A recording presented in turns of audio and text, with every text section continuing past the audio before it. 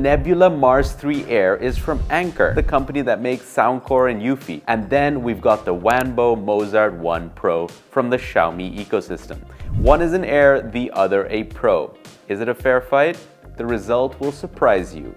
Or not. Namaste, we are DHRME. The homies review most everything. Let's kick things off with the design.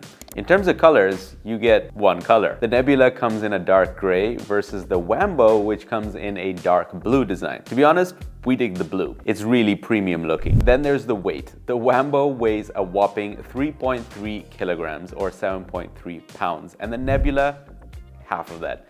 1.7 kilograms or 3.7 pounds. That's a big difference, and you notice that in the size too. Because the Nebula is compact, it has a carrying handle and a built-in battery. Wanbo is none of those things. And all of those things makes the Nebula a very portable device that offers a minimalistic setup. That built-in battery we talked about, only the Nebula has it, and it's advertised at 2.5 hours for a movie and 8 hours to listen to music. We'll come back to the music part in a bit. We tested the movie part and we got 1 hour and 15 minutes with 100% brightness and 50% volume. So the advertised 2.5 hours will likely be doable in the eco mode with less brightness. We'll come back to the eco mode in a bit. Luckily, you can set the projector to go into eco mode automatically when you're using it on the battery and not wired. Neither have anything to protect the lens. There's no shutter or cover, and neither of them have a carrying case either. But what you do get is a remote control on both projectors. But if you forget the remote, then the Nebula actually has controls on the projector. The Wanbo only has a power button, nothing else.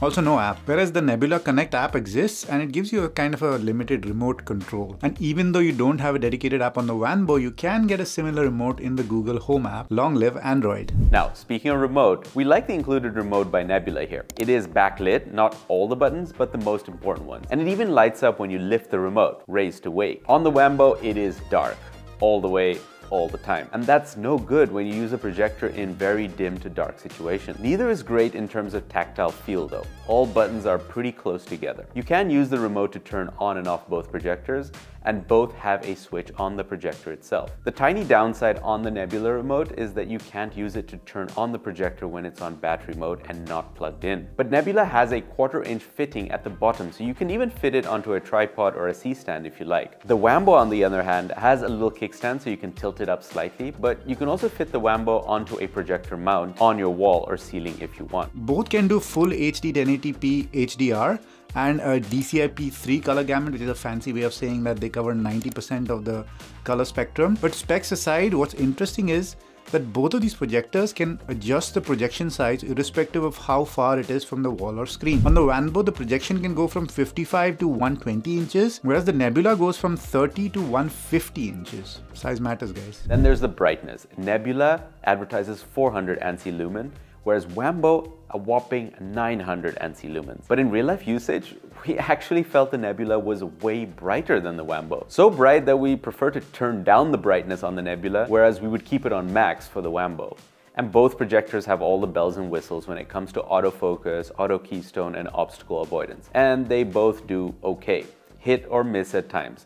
But if you pick them up and put them back down, they will recalibrate, and generally that fixes it. And that's been good enough for our use. But if you need to, you can manually correct them in the settings too. On the Nebula though, there's even a button on the remote to have the projector recalibrate. When it comes to performance, one good thing to realize is that Wanbo is an Android TV based system, whereas Nebula has the new Google TV. What are some of the differences? Well, the home screen is more personalized and you can set up different user profiles, which is also handy for kids or other people in the house. Not deal-breaking differences, you may say, but Google TV is the future, and if you plan to keep the projector for a long time, you can expect better feature drops and updates compared to Android TV. The moment you turn both on, the first thing you'll notice is the noise that they make, and the Wanbo is quite a bit louder than the Nebula. Here's the difference. In terms of user interface responsiveness, we'd have to give it to the Nebula. It is quicker, and you really notice this while scrolling. Wanbo is a tad slow, and so if you try to scroll too quickly, you might overshoot. But which one is quicker to start up? Let's see.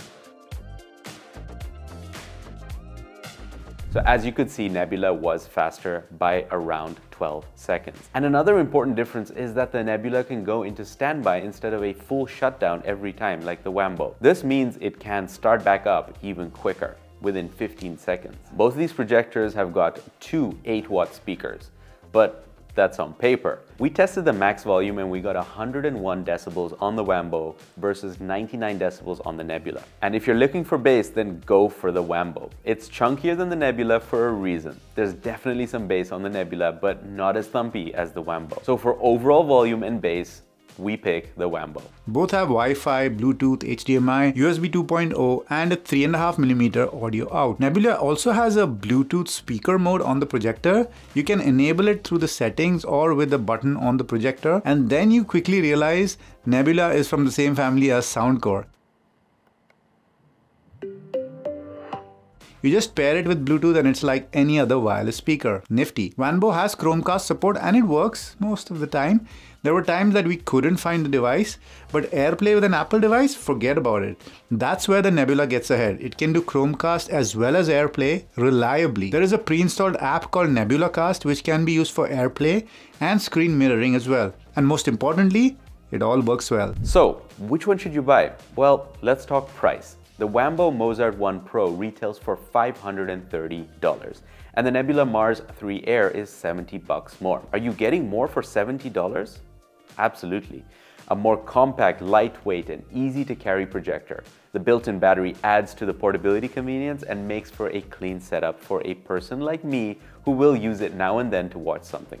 The software is snappy with no lag, the latest Google TV and AirPlay that works. And you're getting an overall better performance in terms of color, brightness, and speed, all while being quieter. Oh yeah, the small touches like a backlit remote, Bluetooth speaker mode, and a 1/4-inch fitting are useful additions. Now the Wanbo makes little sense except for one fact. The brightness number on paper is 900 ANSI lumens and the Nebula is at 400. However, this is the crazy part. The Nebula was actually brighter in our testing, also using HDR content.